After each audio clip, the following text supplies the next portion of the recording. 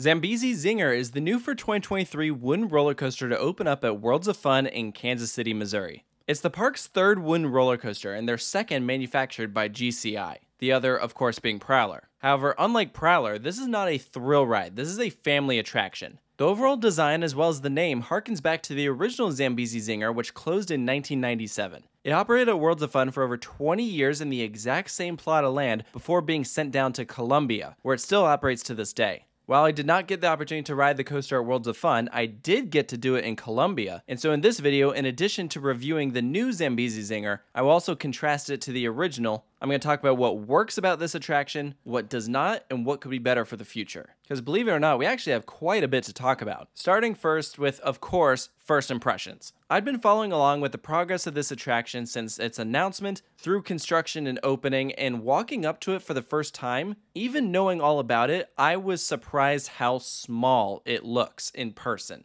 Zambezi Zinger is located directly next to Worlds of Fun's Boomerang, so you have both lift hills right next to each other, and Zambezi is considerably smaller. I saw the top of it and I was like, really? That's it? But the thing is, because of its location in the park, most guests can't see what the majority of the ride does. It's pretty much just that spiral lift hill and drop. Which, speaking of the spiral lift, this is the first and most notable aspect of Zambezi Zinger 2.0. It's really important to the park to harken back to that original lift system, even though this is a wood coaster. This is the first wood coaster to use this type of lift. It stands 74 feet high, that's about 17 feet taller than the original Zambezi Zinger. The original Zambezi also sent you around in a circle a couple more times to reach that max height. Notice how gradual that ascension is. Zambezi only needs about 2.5 rotations before you reach the top. And in order to make the spiral lift hill work, GCI brought in their Titan track. So this portion of the ride is steel. This is due to the extremely tight tolerances that you have when you use drive tires going all the way up and around. Steel doesn't bend and flex like wood does, and so that's why they use steel supports and steel track. You can visibly see the shift from the steel to the wood,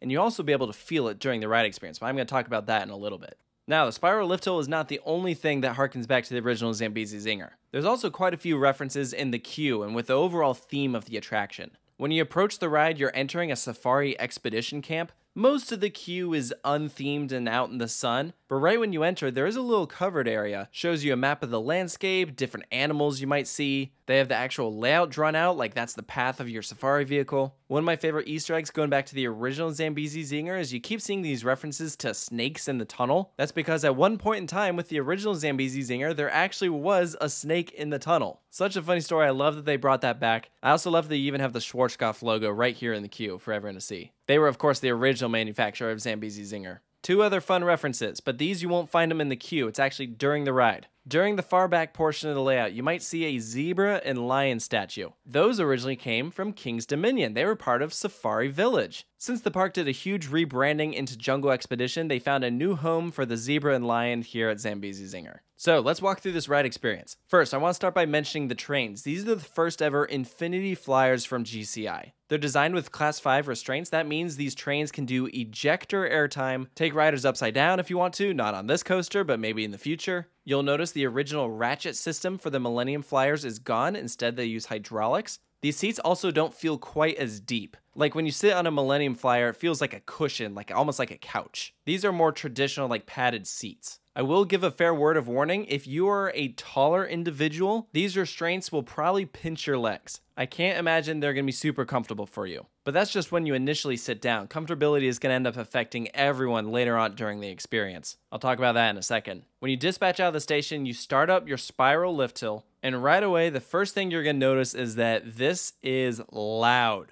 You're going to have a hard time hearing the person sitting right next to you as you're traveling up this lift. This is not the typical sound you hear when going up a GCI lift hill. I believe what makes this so loud is how many anti-rollbacks you have. Because of the path the train takes going up that spiral, you have an anti-rollback on each individual car, and so that noise is just amplified the entire time. It is not a pleasant sound. I definitely hope they're able to do something about that in the future, because yikes. So as soon as you crest over, you're going to start down your drop. Towards the bottom at the pullout, your track is going to transition from steel to wood.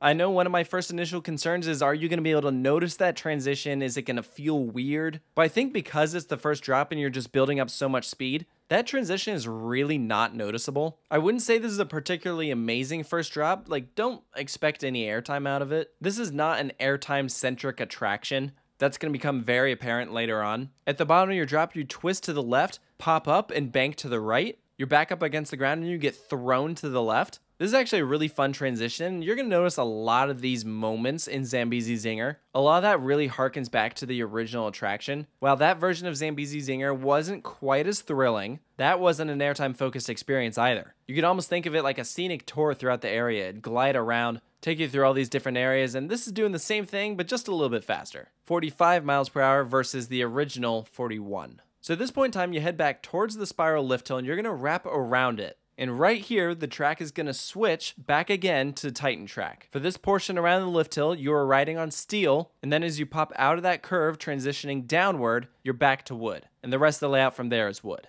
Now, I mentioned earlier how the transition on the drop from steel to wood wasn't very noticeable. This part, in the middle of the ride, I think is noticeable. And not gonna lie, it's kind of weird. I'm really not sure why you would do Titan track over just this one section. Like, it makes total sense for the lift hill, but why this curve? Personally, I think Worlds of Fun should just made up their mind whether they wanted this to be a wood coaster or a steel coaster and just do the whole layout wood, excluding the spiral lift, or the whole layout steel. So now you're entering the back portion of the layout. You're going to rise up over the train tracks into what is an airtime hill. I personally did not really get airtime going over it, but I'll get back to that in a minute. You're back up against the ground, banking to the left. You get thrown to the right. Now you're in a tunnel. The original Zambezi Zinger had a tunnel, so of course they had to bring it back for the new one. This tunnel's tight. That is some low clearance, that's for sure. Like, you know you're going to make it, but you almost want to duck right before going in. You pop out, twist to the left, rise up into another airtime hill, which unfortunately, like the others, I did not get any airtime going over it. Now, obviously, this is not an airtime-centric experience, but this is one of 3 hills on the coaster, which it feels like should be giving air. So why doesn't it? Well, for that, it goes back to the trains. I mentioned those hydraulic restraints. To be blunt,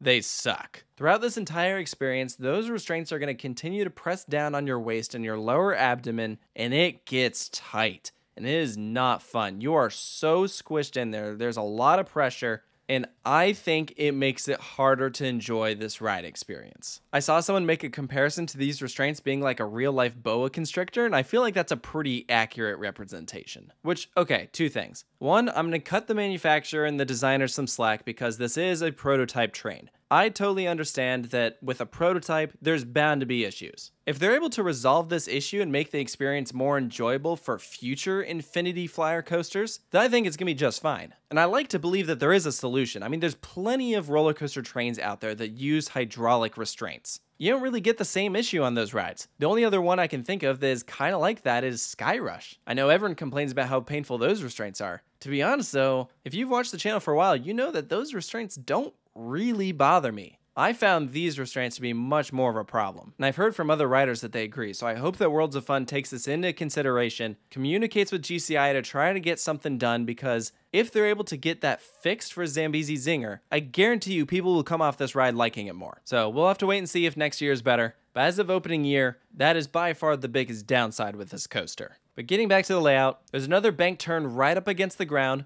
and then you have your rapid fire ending.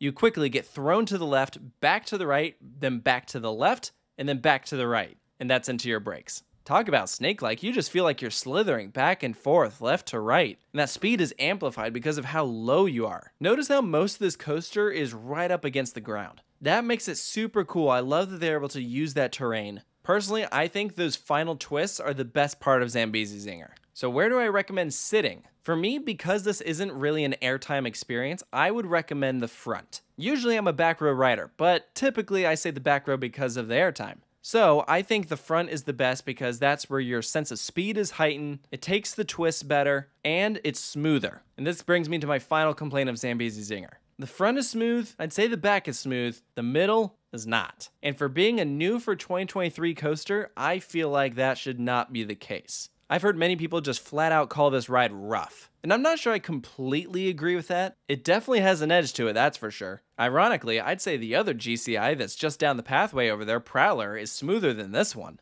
But how can that be? Is it because of the trains? Well, maybe, but other newer GCIs are a lot smoother. I think about Mystic Timbers. That's one of the smoothest wind coasters you'll ever ride. It opened back in 2017 and it still feels brand new. I even looked to Thunderhead. GCI recently did a full retracking on it and it feels the exact same. So what gives? Well, I can tell you that those retrackings and the newer GCIs all use those similar wood. It's called Ipe. It's a really dense, more exotic wood from Central and South America. It's way stronger than your average wood and requires less maintenance, but it's more expensive. So that means the rides feel different. So if you've ever wondered why Mystic Timbers, Ghost Rider, and New Thunderhead all feel the same, that would be why. So why doesn't Zambezi Zinger use that track? My first guess is cost, but if that's the case, I feel like Worlds of Fun is starting to regret that. Like if you aren't going to make the whole thing Titan track, going with this stronger, smoother wood definitely would have been the best alternative. Instead, now you got part of the ride that is glass smooth and part of the ride which really shakes back and forth. You can especially see that here on the back row POV. Watch the train as it switches from the wood track to the steel track. I worry about how Zambezi Zinger is going to age over time, because if this is how it is in its opening year, oof, that's not great. So overall, what were my impressions of Zambezi Zinger? I liked it, but that's probably as far as I would go. I wouldn't put it in the top 3 of Worlds of Fun. Prowler is by far and away still the king of this park. I do like, though, that this has some obvious differences from that attraction that keeps them separate. I know that was one of my initial concerns as well. You're putting 2 GCIs in the same park, but they don't feel the same at all. Prowler is your airtime-centric experience, so that's why I didn't mind that Zambezi Zinger wasn't really about that. But I still ended up walking away from this coaster saying, alright, well, that was fun, but it didn't wow me. I wasn't dying to do it over and over again, you know? I'd put it as like a step up from Invader at Busch Gardens Williamsburg. That's a similar GCI in size. I gotta commend them on the creativity for the layout. I think the twists are by far the best thing about this ride. But I think the trains and how it rides on the track is really what's holding me back from liking this coaster more. Like, would I put it over Gravity Group's family coasters? Well, probably not. I really love the rides they do, and maybe that's the airtime fan in me that's saying, alright, well, those are a lot more enjoyable because they're always sending me up out of my seat. But they're really good with what they're trying to do. So for its overall score, I'm giving Zambezi Zinger a 7 out of 10. Did it succeed in its original goal? I'd say sort of. I think it gave Worlds of Fun another good supporting ride in their lineup. It obviously has its flaws and things that probably should have been done different, but it's a learning experience, you know? That's the risk you take when you get a prototype. I hope it gives families another good coaster that they can all ride and enjoy together, and I hope it's able to continue that legacy that was left by the original oh so long ago. So let me know down in the comments below if you've ridden the new Zambezi Zinger at Worlds of Fun, if you agree with the points that I brought up, if you think there's anything I missed, be sure to post all that down below, and stay tuned for more coaster reviews here at Coaster Studios, and I'll see you next time.